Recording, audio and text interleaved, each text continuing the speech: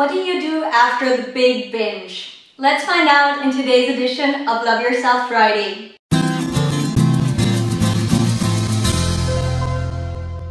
Hey everybody, and welcome back to another edition of Love Yourself Friday. My name is Anne-Sophie and I'm the founder of Anne-Sophie, and today is the perfect day to start loving yourself. So you've just had the big binge.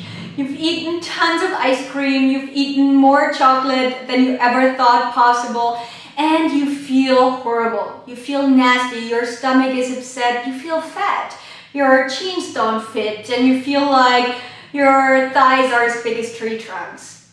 What do you do now? What do you do on the day after? I know this feeling, and I've had to ask myself this question many times. And I don't know about you, but for me, the day after the binge is often worse than the binge itself. Because you judge yourself, because you really criticize yourself. You're saying all these things to yourself, like you're fat, you're nasty, you look awful in these clothes, you can't be trusted, you are not good enough, you just don't have the strong will that other people have.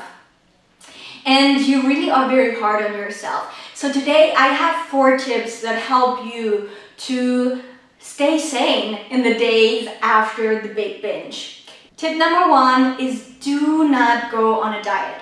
Now it's totally normal that you think, oh, the solution to having had a binge is to restrict, is to go on a detox, a cleanse, anything like that for a few days and everything will be fine again. Well, the thing is, if you punish yourself with a diet, all you're doing is programming yourself to have another binge in a few more days. Diets do not work, and especially not after a binge. No diets. Tip number 2 is to start from the beginning. Start with breakfast. Don't skip a meal. Skipping a meal after a binge is really bad. Again, you are programming yourself to having the next binge. But if you start from the beginning, if you're very kind, even if you're not really hungry, start with a small breakfast and take it from there.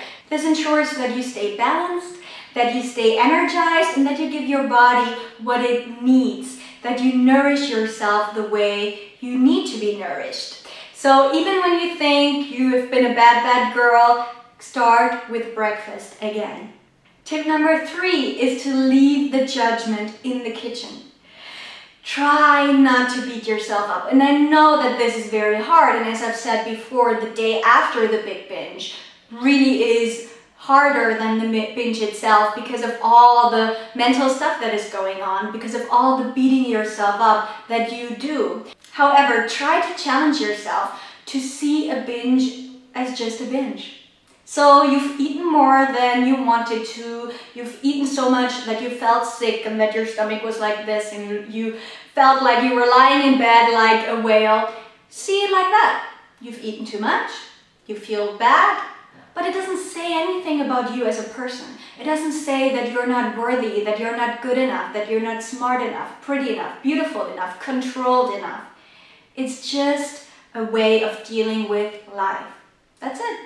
Try to see it that way and remind yourself throughout the day. It's just a binge. Nothing bad will happen. It was just a binge.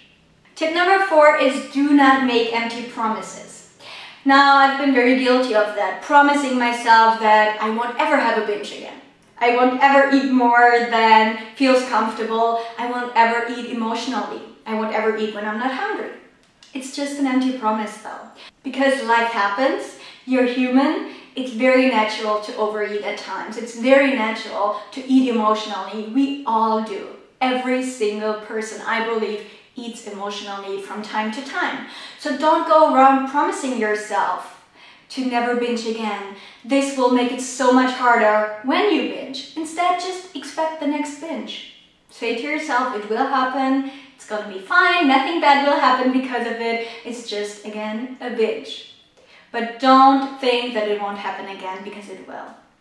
So those were my 4 tips. I really hope that you enjoyed them. Now I want to hear from you. What do you do after the big binge? How do you show yourself kindness? How do you spend the day after? I want to know. Share your thoughts in the comment section below. Click like, subscribe, and share this video with your friends if you enjoyed it. And I thank you so much for watching. I will talk to you again next week. I love you. Bye-bye.